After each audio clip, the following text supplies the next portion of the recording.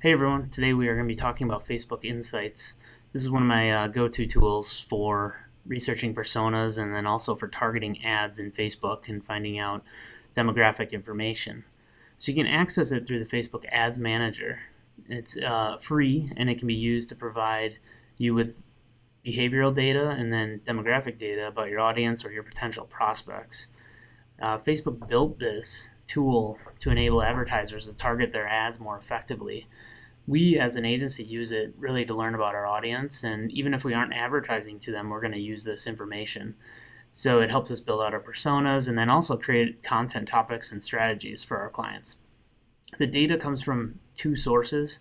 So a lot of it is the self-reported Facebook data. So it's given by their users when they fill out their profile information. But then they also have some third-party data partners. So it's information such as household income or purchasing behavior, and then the home value is also available through external companies that match the data to Facebook user IDs. So this is where that information comes from Facebook Insights. To use this tool, you can just log into your Facebook's Ad Manager. You're first going to want to click on your ad account, and that's going to pull up your homepage of your ad account. Then you want to go to Tools and go to Audience Insights.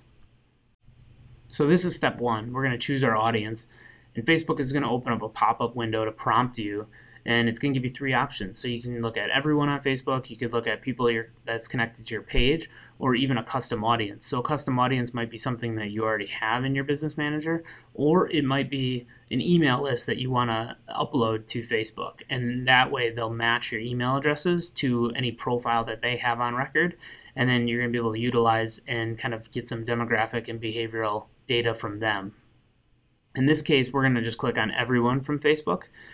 Okay, so here we can go in our interests and we can type in something like marketing profs. If we want to find people that are interested in that to serve some ads to, or just find out what other interests they have, we can get a baseline of like their age group, the ages, and who are interested in that page on Facebook. Then we can go into page likes. We can get an idea of what are the top categories that relate to people that like marketing profs on Facebook. And we can see compared what the audiences are as well. So we might, if we're looking to target people that like marketing profs in our advertising campaign, we might run ads towards that, but we might also run a different ad set towards HubSpot or Mashable or Facebook for Business.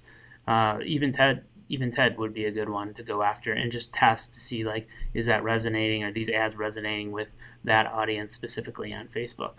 The other thing we can do is go through locations. We can kind of get an idea of what cities and states have the most population targeting those Facebook pages, and then activity and household information. If we're running ads to get engagement, what is the type of comments and the post likes and everything else are we getting for somebody that likes marketing profs? If we want to compare that to maybe HubSpot, then we would change out this information and put that in there.